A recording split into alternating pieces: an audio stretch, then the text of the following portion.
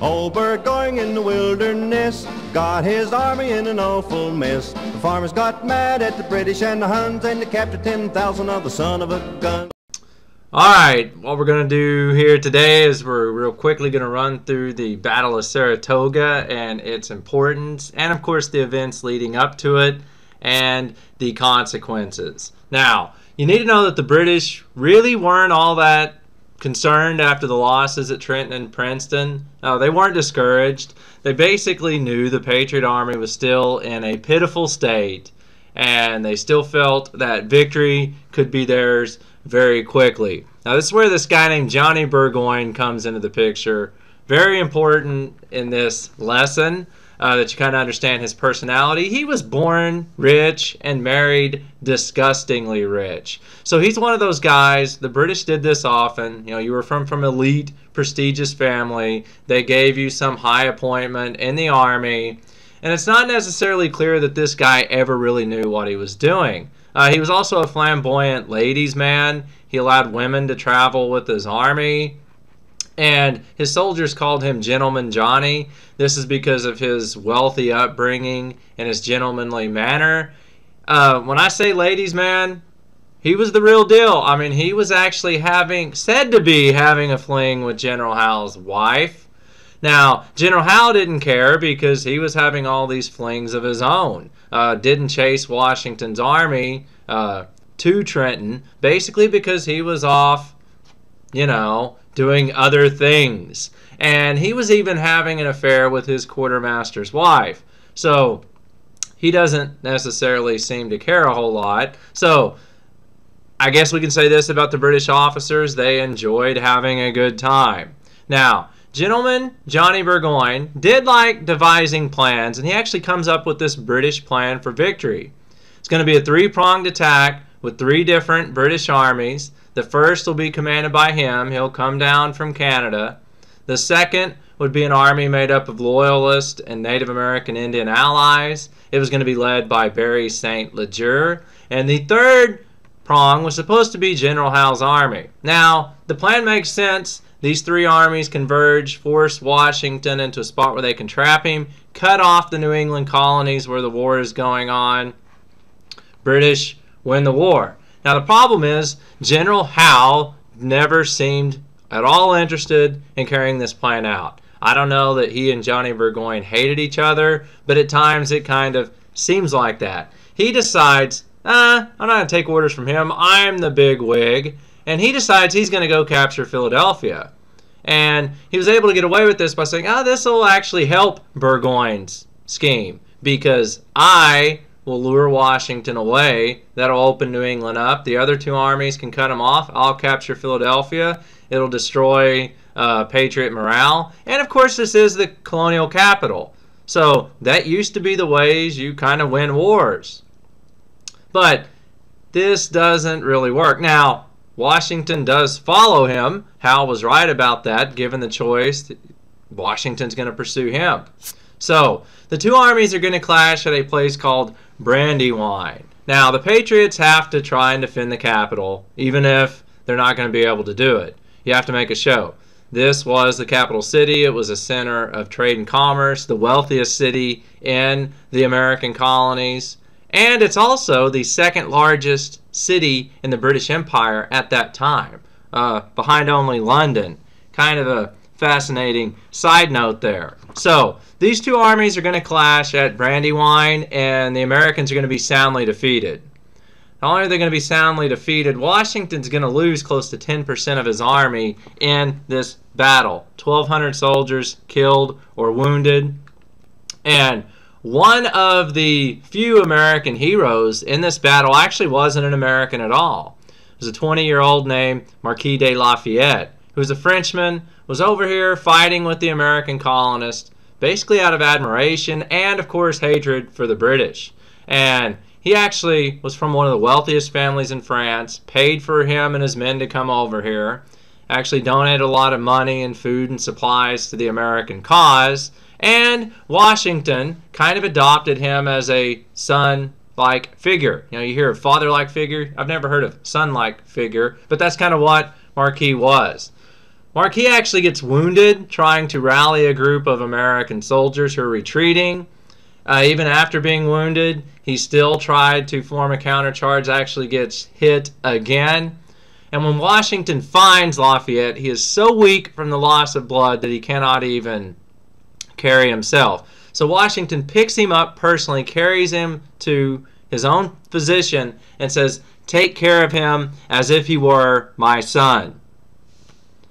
Now, the fact that we lost here, not good, because the British are going to keep moving toward Philadelphia. The two armies are going to meet again a few days later at a place called Germantown. Same thing happens. Washington's army gets swept out of the way. The road is open to Philadelphia. General Howe captures it. Now, this isn't the resounding victory that Howe hoped it would be. Congress just picked up and left for York.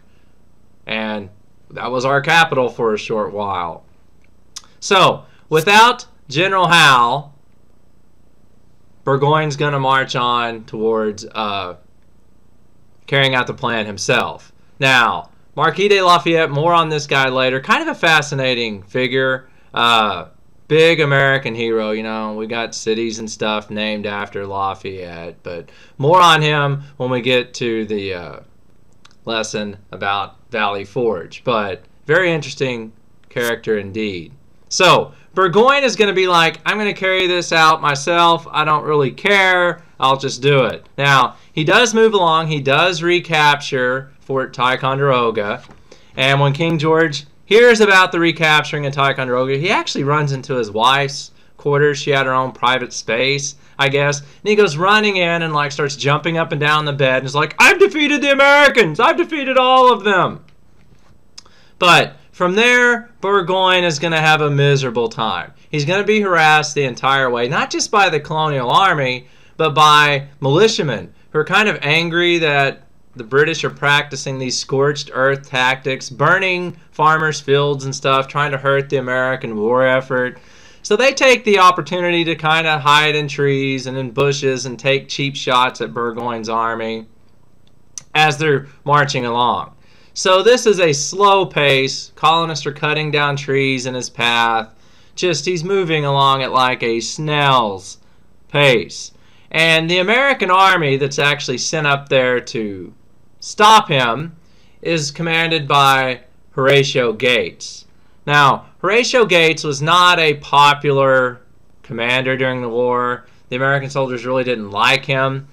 He was very slow, very reserved. You know, European military type education.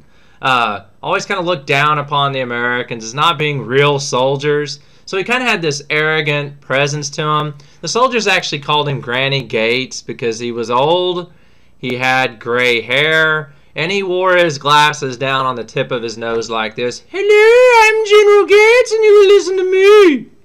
So they didn't call him that to his face, of course, but troops didn't really like him. And he sent up there very cautious commander.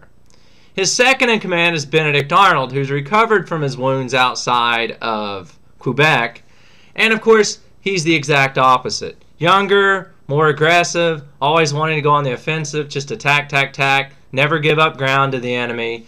These two guys are not well suited to be working together. And on top of that, they've both got these massive, gigantic egos. So they're going to be stepping on each other's feet. And the British are slowly going to get there. They're going to arrive. The Americans have fortified on this place called Bemis Heights. And Burgoyne has no respect for the American army. He's just going to come right at Gates and attack him. Gates understands military strategy enough to know, hey, this is a brilliant thing. We dig in, they attack us, we mow them down. But Arnold's the kind, they make a mistake, we need to seize the initiative. These guys are going to butt heads big time here. And it's actually going to lead to a lot of trouble. The Americans are also getting more good news. Benedict Arnold, one of his best fighters, Daniel Morgan, returns via prisoner exchange. So Virginia long rifles back in action. And the area around Saratoga was perfectly suited to the American style of fighting. Hit and run tactics, using the woods to shield your movements, launch an ambush, set a trap. So the Americans are like, yeah, this is looking great for an American victory. So when the fighting starts, Arnold's actually out on the field. Gates was one of those, I'm going to stay back in the rear areas. I'm not going to get up close where there's any danger. He's going to try to manage the battle rather than lead the battle. Arnold loved the sting of combat, man. He's right up there in the middle of it. And the entire time he's commanding this battle, he keeps sending back to Gates, send me more men, send me more men. Gates won't do it. Arnold actually rides to the headquarters and says, man, we need some men. We need to go on the offensive. And Gates refuses. In fact, Gates says, you're not even in command anymore, buddy. You stay here. Arnold didn't care. He's a fighter. He goes back out, disobeys the orders, actually captures some British supplies, doesn't have enough men to hold the position, unfortunately has to set it on fire, burn them. So the British, at the end of this first day's fighting at Saratoga, they lost like 900 men. The Americans lost 300. This hurt both armies badly, but it really stung the British. And after this day's fighting over, Gates files his report, doesn't even really mention Benedict Arnold. He's just, I did this, oh great, we're in a good position. Now after this, about 17 days are going to pass. The armies are right there facing each other, but they're not going to fight. Burgoyne wanted to attack the next day, but his men talk him out of it. They're like, dude, this is crazy. You don't want to go out there, and we lost enough men yesterday. We need to wait on the reinforcements. Now these reinforcements are very important to the British because 3,000 men under the command of General Clinton, they're going to come out and they're going to reinforce his army. And Arnold catches wind of this. He's like, we've got to go and attack. We've got to seize the initiative. We just can't sit here and wait for more British soldiers to arrive. And Gates is like, you shut up, I'm in command.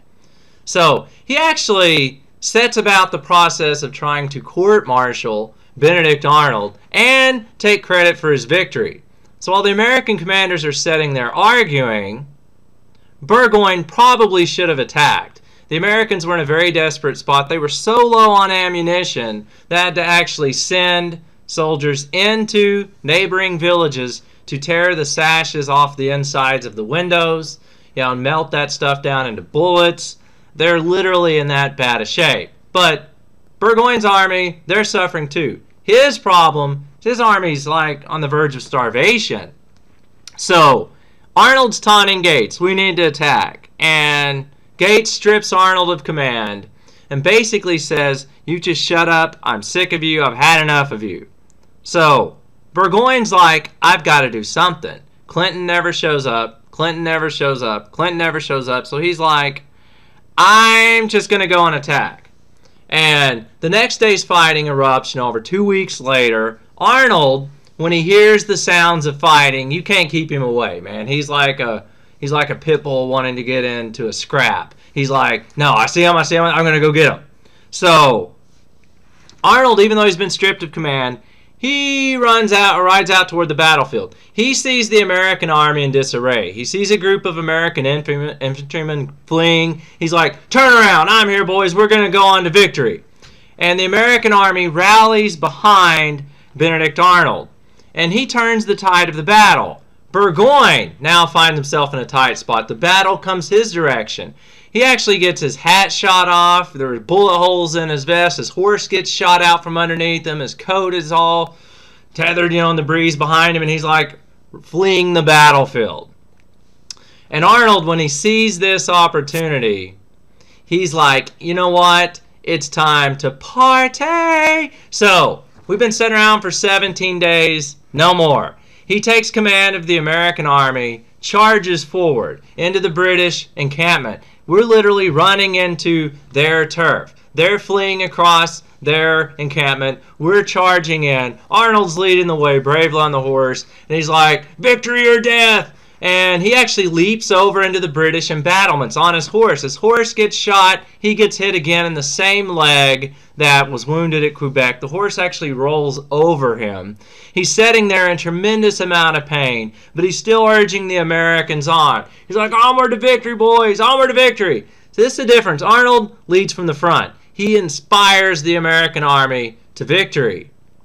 And at one point in this battle, before he actually got shot, there was only one British commander out there even showing any semblance of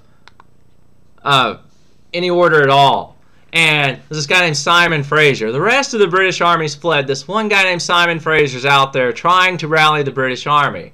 And Arnold said, we got to get rid of that guy. So he goes to Morgan and he's like, that man is a host unto himself and needs to be disposed of. So Arnold goes and gets his best sharpshooter, Tim Murphy. He's like, you see that guy? Take him out. Tim Murphy climbs up a tree, takes 3 shots to get him. But, you know, the Americans, we broke the rules of war. You're not supposed to shoot the officers. They're gentlemen from esteemed families.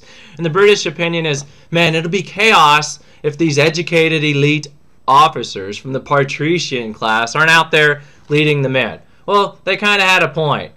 Murphy nearly hits him, buzzes him a second time. The third shot's true. At that point, the British resistance just disintegrates. So that's when Arnold leads his men on. That's when he gets wounded. But the British army is in chaos. And they retreat. I mean, only darkness saves this army from being decimated. And at that point, the British have to retreat from Saratoga. And the British retreat, it's awful. I mean, they're barely moving along like at 2 miles per day. They have to leave 300 wounded men behind, along with a note saying, please, please pity them. You know, because the Hessians had killed American soldiers in the past when they tried to surrender. And the British were scared that the Americans were going to slaughter these guys. So they're trying to leave. And they wake up one morning and their road is blocked. Not by the colonial army, but by colonial militia. And these are the guys that are angry, man. The British burned their farms, so they armed themselves, followed the British army in, waited for a chance to capture them. So the British only made it like 8 miles from the battlefield when they completely got surrounded. And on October 17th, 1777, a very big deal occurred. On that morning, the British realized they were trapped. Johnny Burgoyne was sick of fighting, and he said, I'm going to surrender. Now, this is a huge, huge, huge thing. For the first time in this war, an entire British army surrenders to the Americans. And Burgoyne is so tired of the conflict that he even puts it in the terms of the surrender. If you allow my men to go home, we promise they will not be put into action again against the Americans. Now, after the surrender, and Gates is going to get to write this report, he is not even going to mention Arnold's actions in the fight. All that he mentions in the report is his insubordination. And in fact, Gates is like, this guy needs to be court-martialed. He needs to be removed from the army. He's dangerous. He nearly snatched victory here away from us with the jaws of defeat from his recklessness. You know, I told him to stay in his tent. He didn't. He disobeyed me. Dude needs to be disciplined, kicked out of the army. So, Gates is once again going to claim credit. He's going to say, court-martial Benedict Arnold. You can see there's kind of a pattern going on here. And Gates does have ulterior motives. He's like, Washington's army's been getting crushed by General Howe. I just won the hugest victory. Hugest? I just won the largest victory of the war for our side. I might just get George Washington's job. Now, news of this, of course, is going to travel fast back then. You know, when the French hear about this, they're like, ah, ha, ha, they think this is hilarious. The British Army, one of their armies, surrenders to the country bumpkin Americans. That's great. And Ben Franklin shows up and he's like, yeah, you know, we won. You know, we can actually win this war. You believe us now? And the French are like, you bet we do. So this battle, not only is it seen as the turning point of the revolution, the Americans are going to gain the upper hand again, really start marching towards victory. But France, they're going to recognize the United States of America. King Louis is going to start sending some help. The French Navy is going to get involved. They're going to start loaning more money. And eventually, they're going to get troops to send over here to help the Americans win. So, the Battle of Saratoga, huge victory for the Americans. Big time game changer. And of course, we'll see on the other side with the next lesson, the Americans are still going to have to go suffer through Valley Forge. That's not going to be much fun at all.